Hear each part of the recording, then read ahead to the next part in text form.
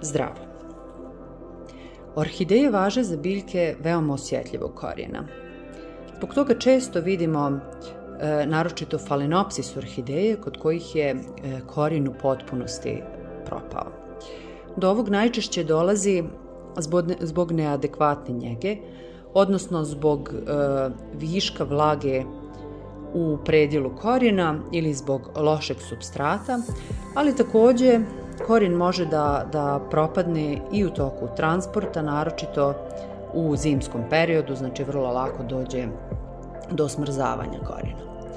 Ipak, iako veoma osjetljivog korijena, orhideje su pravi borci i nikad nemojte da odustanete od njih. Dok god imate zdravu krunu, makar ne imali ni jedan zdrav korijen, uvijek pokušajte da spasite vašu biljku. Ja ću ovdje da vam pokažem nekoliko primjera spasavanja orhideja koje su ostale u potpunosti bez korijena. Dakle, počnemo. Kad vaša biljka ostane bez korijena, prva stvar koju treba da uradite je da odrežete cvetne grane.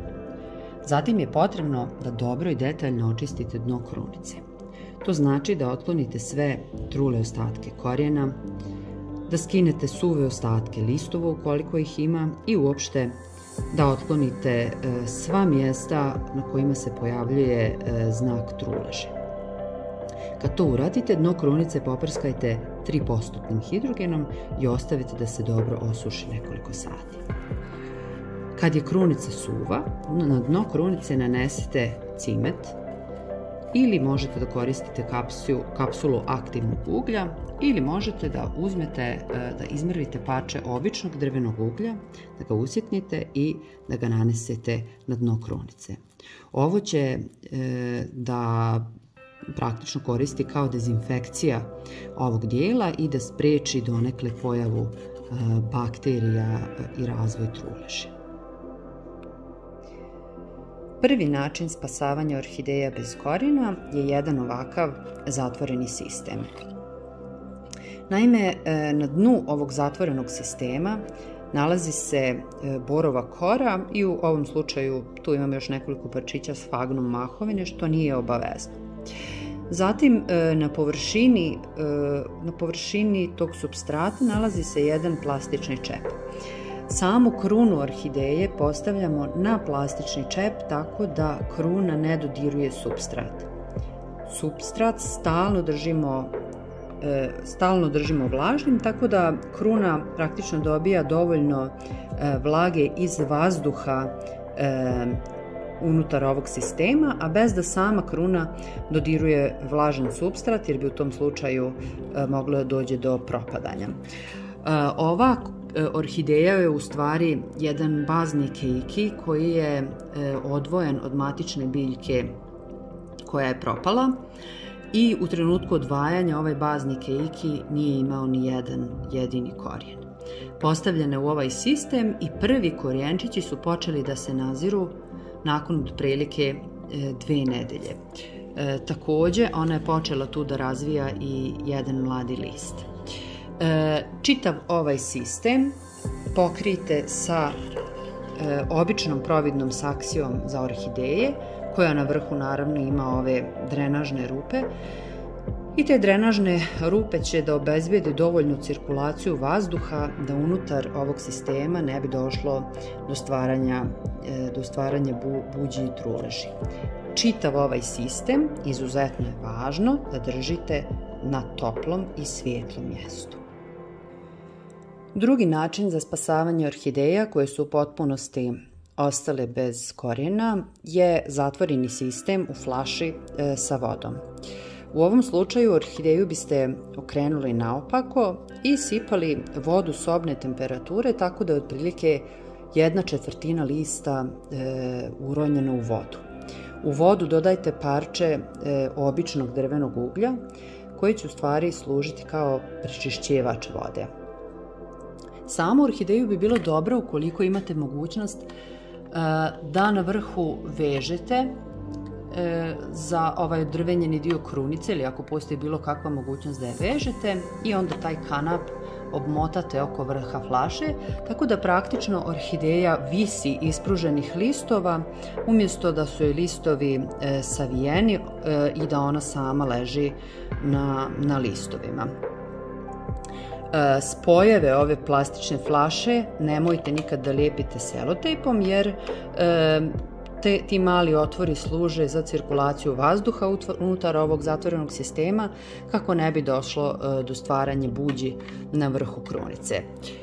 Umjesto čepa na vrh možete staviti parče obične pamučne vate koji će ipak također omogućiti neki protok vazduha. Konkretno ova orhideja koja je kupljena sa smrznutim korijenom i nakon toga naravno sav korijen je propao, je poprilično dugo stajala u ovom sistemu. Ponekad je potrebno da prođe čak i 4-5 mjeseci prije nego što nešto počne da se dešava. Konkretno u slučaju ove biljke prvo su se pojavili mladi listovi, a tek zatim, nakon otprilike neka 4 mjeseca, počeli su da se pojavljuju i prvi korijenčići. Dakle, za ovakve sisteme i uopšte za bilo koje sisteme kad je u pitanju oželjavanja orhideja, neophodno je mnogo strpljenja, ali sigurna sam da ukoliko uspijete da spasete ove biljke, one će vam biti draže od svih ostalih. Ovdje imamo još jednu orhideju u istom sistemu, ali evo samo da pokažem još jedan način postavljanja. Znači, orhideja je imala raširene listove, tako da nije mogla da bude postavljena kao ova prethodna, sa oba lista u vodi, ali znači i ovaj način je sasvim u redu. Stavite makar jedan list da bude u vodi do 1/4, a sve ostalo u principu je isto. Treći način spasavanja orhideja je stavljanje orhideje u ponovo jedan zatvoreni sistem na takozvani krevet od sfagnum mahovine. Mahovinu, vlažnu sfagnum mahovinu stavite na dno jedne plitke plastične prozirne posude i orhideju praktično postavite da leži na sfagnum mahovini. Sfagnum mahovinu održavate stalno vlažnom i čitav ovaj sistem treba da pokrijete nekim plastičnim poklopcem ili ovako jednom prozirnom folijom po kojoj su, ovdje se sad ne vidi, ali po kojoj su izbušene ventilacione rupe. Ovo je četvrti način na koji možete da spasavate orhideje bez korijena. Ovdje ponovo imamo jedan prerano odvojen bazni keiki sa matične biljke koja je uginula i isto tako taj keiki nije imao ni jedan zdrav korijen. Krunica ovog keikija stavljena je u čist sunđer i taj sunđer je uronjen otprilike negdje do polovine u destilovanu vodu. Ja sam koristila destilovanu vodu na čijem dnu se nalazi parče drvenog uglja koje opet služi za filtriranje vode. Vodu ćete, nakon što voda ispari, znači vodu je potrebno stalno da dodajete. Evo, znači ovdje se vidi da je orhideja počela da razvija male korijenčiće i također počela je da razvija jedan novi mladi listić, što znači da je ona aktivna. Svi sistemi koji sadrže vodu moraju da uvijek stoje na toplom mjestu. Svjetlost je svakako neophodna, ali naglašavam da za sisteme sa vodom, naročito zimi, je važno da ovaj sistem bude na toplom mjestu, što znači da možda nije pogodno da on stoji na prozoru, jer noću temperature na prozorima mogu da se spuste i hladna voda može da izazove truljenje krunice. Na kraju još jedna izuzetno važna stvar.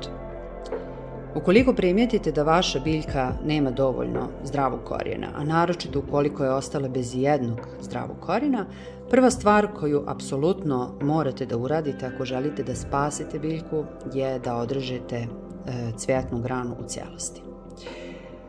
Cvjetna grana je organ biljke koji crpi najviše energije. Pošto biljka nema korijen koji je praktično glavni organ za prehranu biljke, cvjetna grana će tu energiju da crpi iz listova, što će na kraju da dovede do propadanja samih listova, zatim i cijele biljke. Nadam se da će vam ovi savjeti biti od koristi i da će vam pomoći da spasite makar jednu svoju biljku. Do sljedećeg gledanja, budite dobro!